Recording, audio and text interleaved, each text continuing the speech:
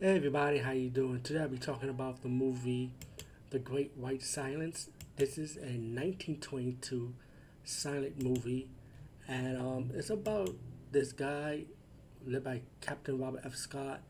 And when it says in the what silent words would you see, and the description is that he led a expedition, right, to the Arctic from the South Pole, or from New Zealand, and what it looked like from New Zealand to start the South Pole.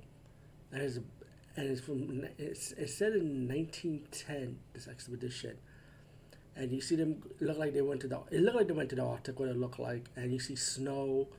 um, you just see, if you see Silent Moon with the words, that's what it is. And you see images of, and it looked like they put this. I think this is a restored version that I saw, because they put like add-on music, which is pretty obvious.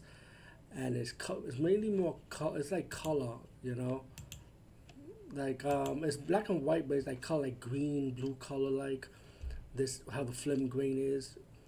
But it's kind of restoring the good quality.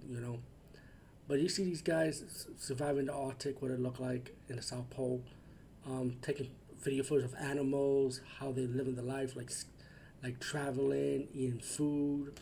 If you into like nature or environment travel, like especially when it comes to snow and Antarctica and the South Pole and North Pole like, actually check this movie out. It's very interesting though.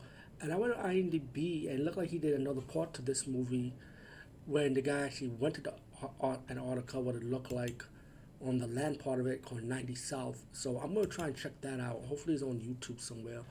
Anyway, peace out and see you later, guys and gals.